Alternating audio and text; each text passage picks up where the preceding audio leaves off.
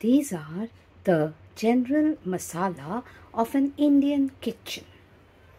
Now, that's the panchforan. I will tell you what is panchforan in another video.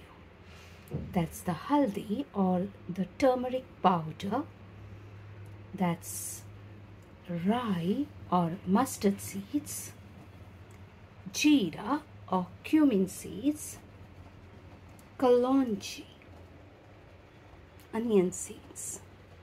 This is coriander powder, which is called dhania powder, and the chili powder or the mirchi powder. These are the general ones.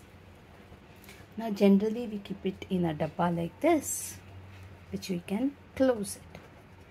Now there are other masala like the cumin powder, the ajwain, then we have the crushed elaichi or cardamom, and the garam masala, which generally comprises of cinnamon and pepper and cloves.